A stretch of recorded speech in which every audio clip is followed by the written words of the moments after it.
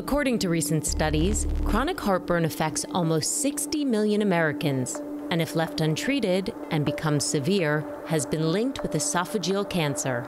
Unfortunately, most esophageal cancers have a poor prognosis and do not cause symptoms until they've reached an advanced stage when they are harder to treat.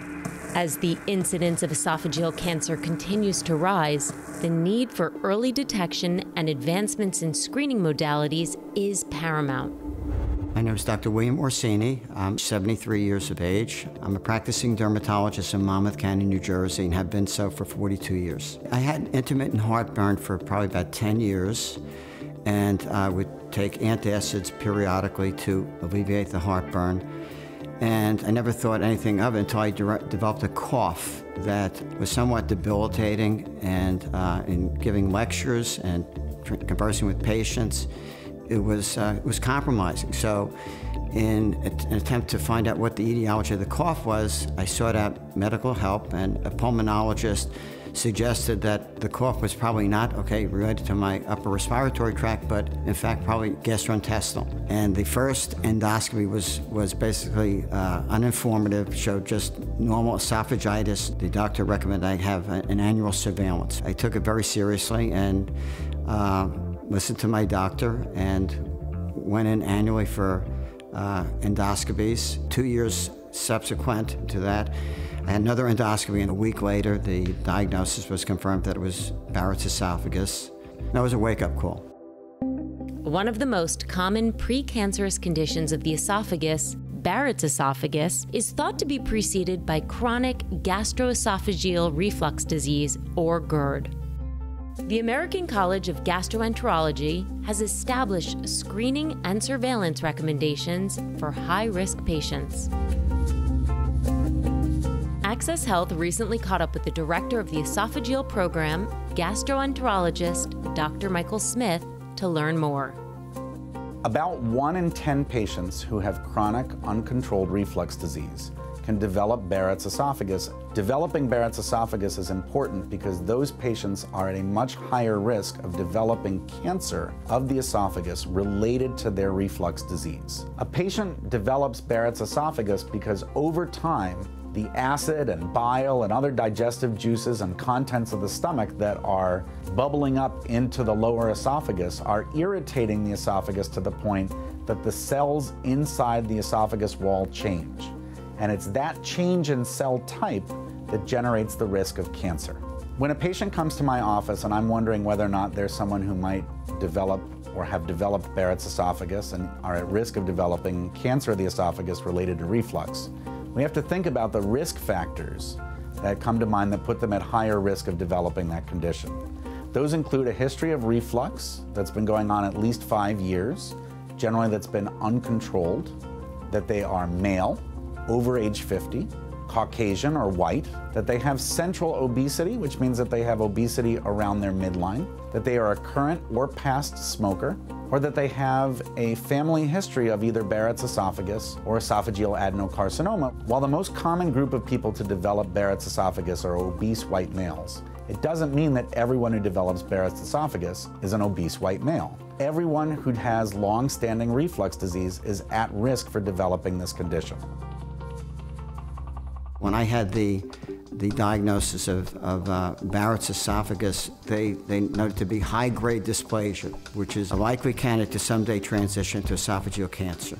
The majority of patients who develop Barrett's esophagus have the most benign type, called non-dysplastic Barrett's esophagus. When you look at those cells under the microscope after they've been biopsied, we see normal-looking intestinal cells. They're just in the wrong place in the body. They're from the esophagus. But those cells can acquire changes in how they look, how they interact with the other cells around them. And those changes, which are more advanced, are called dysplasia. So it's important to try and find patients as early as possible and to know that once they've started to develop dysplasia, now's the time to act and try and get rid of those precancerous cells. My gastroenterologist at the time suggested that I seek out the services of Dr. Michael Smith, who at the time was doing a rather novel procedure. And I had 3 ablation treatments at 3-month intervals, and subsequently had biopsies, and the biopsies revealed no evidence of Barrett's esophagus. And then I went back every 3 months, 6 months, on a yearly basis. 7 years later, the Barretts returned. I had 2 more ablations, and I go back now on an annual basis, and there's no recurrence of the Barrett's esophagus. At this point in time, I have no cough, no heartburn. I'm asymptomatic, but I'm not taking it lightly, and I go back for my annual endoscopies. Dr. Smith basically saved my life. If one develops esophageal cancer, the prognosis is very grave. I'm indebted to him. In the last few decades, we've made tremendous strides in our ability to treat patients who have Barrett's esophagus, to get rid of their precancerous cells before they become cancer, and even get rid of early cancers in a life-saving way. The problem is that we still have a lot of work to do a better job of screening our patients who might be at risk of this condition. In the United States, there are approximately 900,000 high-risk patients a year getting screened for Barrett's esophagus using endoscopy. However, there are no mass screening programs in place for those at risk without the typical symptoms. The tough part about my job is that the 40% of patients or so who don't have any symptoms that relate to reflux disease are never getting to me to begin with. And they don't even know that they need to go to a doctor to get checked for this condition because they're not feeling anything that's out of the ordinary. And the problem is that we don't necessarily have all the resources to put an endoscope down everyone when they turn 50 years old to see whether or not they have reflux. Even the ones that are at higher risk. What I'm excited about in our field is that recently there are new tools available that allow us to look for those precancerous cells that don't involve endoscopy, that don't involve putting a patient under sedation, that could be done in a doctor's office, that could be done in a laboratory. It only takes about 5 minutes of the patient's time, and when the result comes back, they'll know whether or not they have this precancerous condition and need to go into a surveillance program.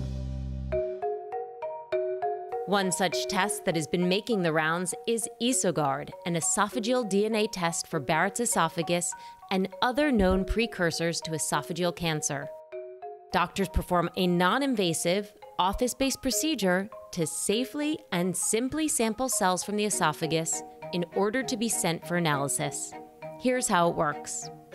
In most cases, patients swallow a balloon capsule similar in size to a typical daily vitamin tablet. The textured balloon swabs the surface of the distal esophagus to collect the cells used for analysis. Studies have found that it is highly accurate at detecting Barrett's esophagus and other known precursors to esophageal cancer.